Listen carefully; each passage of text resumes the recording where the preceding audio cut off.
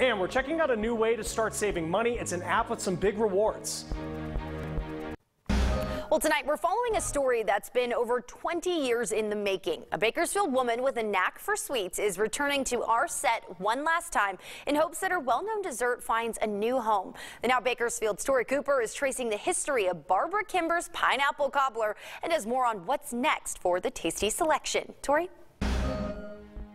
Barbara Kimber first stopped by our studio back in the 90s to share her dessert with 23 ABC News. And tonight she's back for one last time in hopes that a person looking for a concept for a small business is out there watching tonight and is hopefully touched by the taste of her story enough to keep her recipe alive for good. Check it out. 23 Business News at 6. Here's a potential small business success story. 4 years ago, Barbara Kimber started making her pineapple cobbler. And today, Barbara Kimber is only making a few more batches of that same pineapple cobbler. I was never, ever ready to say goodbye to it, but I am now, so this is it. The small business entrepreneur had a dream of taking her cobbler national after her experience catering in Kern County. Once she proved to be a hit in Bakersfield, she received recommendations from the local Vaughn's, Red Lion Hotel, Trader Joe's, and the Doubletree Hotel in Bakersfield for the mass production of her cobblers. But like any small business, Kimber ran into some hurdles when trying to land her cobbler on an assembly line for wide-scale production with major retailers. You have to go into corporate in order to get all of them.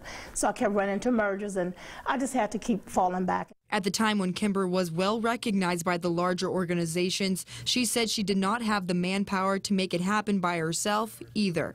I had more of a demand for the cobbler than what I could produce. Even though Kimber wouldn't share her secret ingredients with me, she agreed to let our newsroom put her cobblers to the test to see if the taste was still a hit. It's not overwhelming.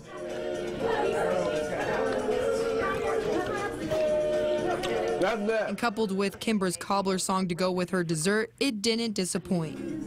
I'm a fan of just like, it's just different, you know, that and to go with the little crust on top. And Kimber says former Bakersfield Mayor Harvey Hall also couldn't get enough of Kimber's cobblers. Actually, Mayor Harvey Hall, he was Kathy Butler. Everyone knows Kathy from downtown. She helped me put together a taste test, and he came, and his very favorite was the pineapple boysenberry. So much so until he was eating so much, I said, Mr. Mayor, please don't eat too much, because I didn't want him to get sick. Kimber took marketing classes through the Marketing Source in Bakersfield, along with the help of the Small Business Development Center in Kern County to learn more tricks of the trade of being a successful small business owner. And now she says she is ready to share her tips with the right entrepreneur. I will train and I will teach people how to do it for starters, and I know it will take time, but I'm willing to do that. Now, if you are an entrepreneur looking for a concept for a small business startup and would like more information on Kimber's cobblers, head to our website, turn23.com, and you can also find it under the in-depth section on Roku. For the Now Bakersfield, I'm Tori Cooper, 23 ABC. Bakersfield police and a local restaurant teaming up and raising money for a special cause. Check this out. The Bakersfield Police Department